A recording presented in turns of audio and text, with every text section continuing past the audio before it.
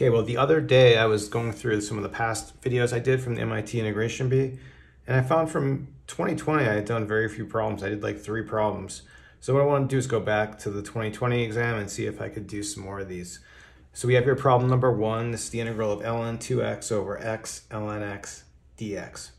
Okay, this doesn't look too bad because one thing I noticed, we're kind of set up for u substitution. If we make ln x our u, we have our 1 over x right here.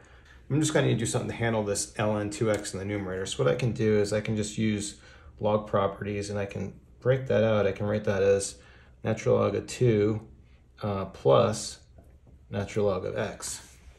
Why did I leave so much space? Well, I'm going to split this into 2 integrals. So for the first one, we'll have ln 2 over our denominator, x ln x. And then over here, we'll have just our x ln x. Don't forget the dx in both cases.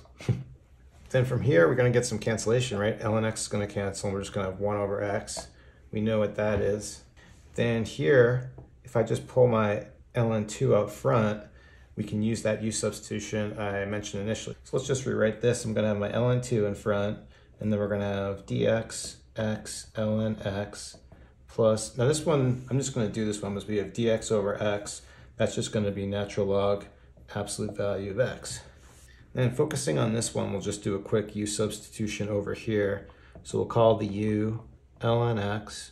Then our du is going to be 1 over x dx. So then making the substitution, we're going to have natural log of 2. And then we'll have here, we'll just have our du over u, which is our ln x. Plus, we'll keep this natural log x. Then integrating this, again, same integrals we had before. This is just natural log. So we're going to have ln 2 natural log of u, but I'm just going to back substitute all in one step. So here we're going to have, this is going to be an ln x plus this ln natural log x. That's it. Very quick integral. Thanks everyone. Have a good day.